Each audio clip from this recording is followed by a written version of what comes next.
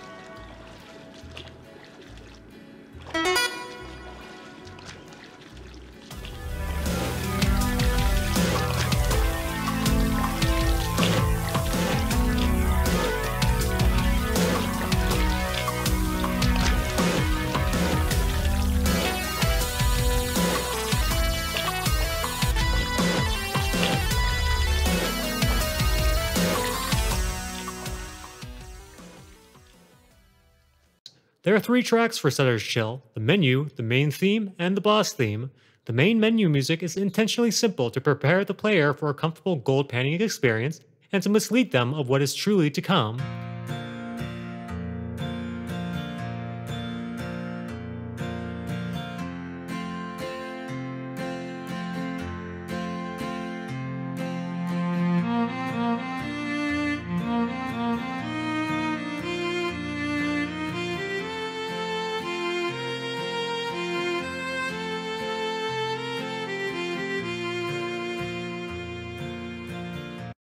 The main theme is similar in style to the menu theme.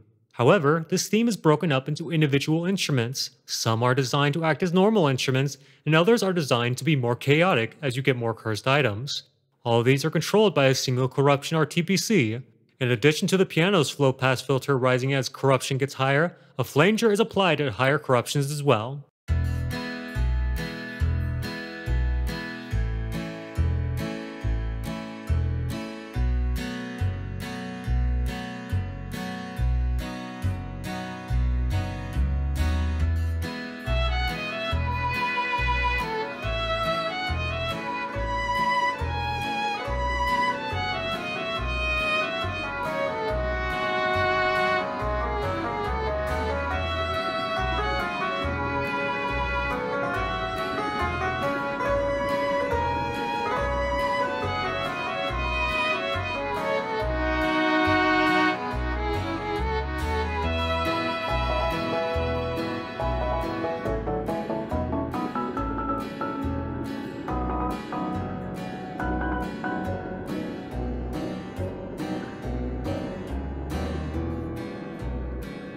The boss theme is identical in structure to the main theme, only using a minor key rather than a major one, and synths rather than acoustic instruments.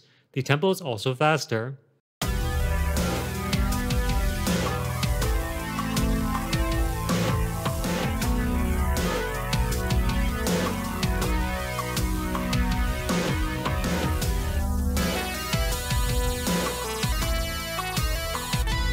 As for the ambience, it is a blend container with 3 sound SFX, 2 ambient birds, and running water.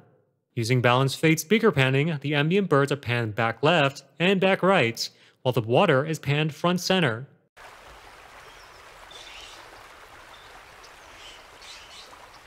The walking sound is a sequence container with 2 random containers for the foot exiting the water, then entering the water.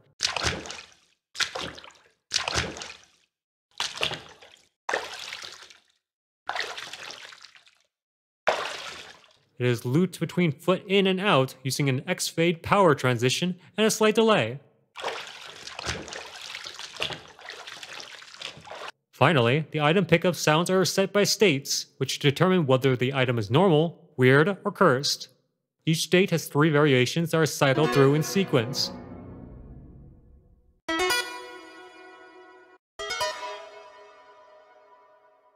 This SFX is also outfitted with auto ducking that lowers the volume of the music and the ambience while it is played.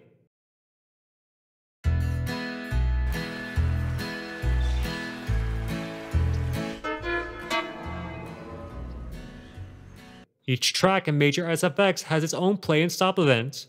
In the main scene, the main camera immediately posts the play music and play ambience event upon the scene starting. At start, the corruption level is 1, but is updated every frame as items spawn in and are collected. The game's built-in creepy level is what is used to increase the corruption RTPC. Next is walking. This left-right movement script is on the player character. We check to see if the player is moving, and if they are, then post the water walking and set an is walking bool to true. And if not, then stop the walking sounds and set is walking to false. This script channels into a player audio script, which is on the main camera. This takes the event name from left-right movements and posts it to the main camera. Finally, we have item collection. Each item is outfitted with an item type string, which can be individually designed as normal, weird, or cursed. Then when the item object collides with the player, it'll search the item's description for the item type and send that to the player audio script, where it'll set the item type state and post the item collect event.